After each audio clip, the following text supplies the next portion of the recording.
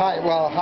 Isabella's taking the camera. JoJo's the customer, and what we're doing is doing a quick test to show people how you can tell whether something is Bakelite or not without BSing the customer.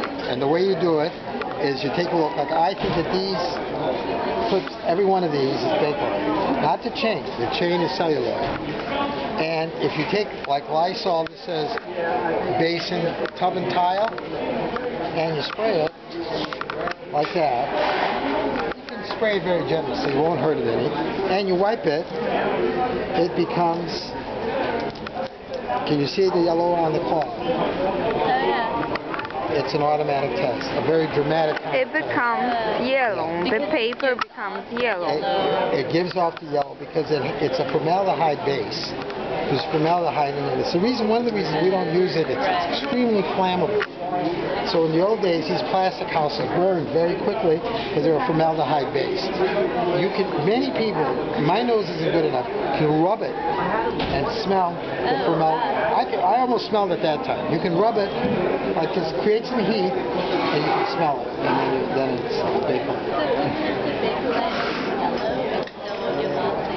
It'll give off the yellow no matter what color it is, if it's black. Now, if you spray it and it's a blue thing and it comes off blue, then it's painted.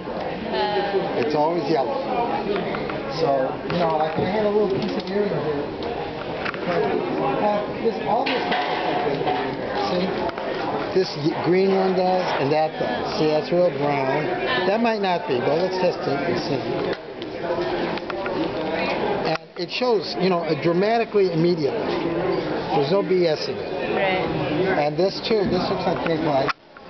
After a while, you get used to spotting it. You see the yellow in there. Mm-hmm. So that reminds me of Bakelite right away. And I can tell you 1 second.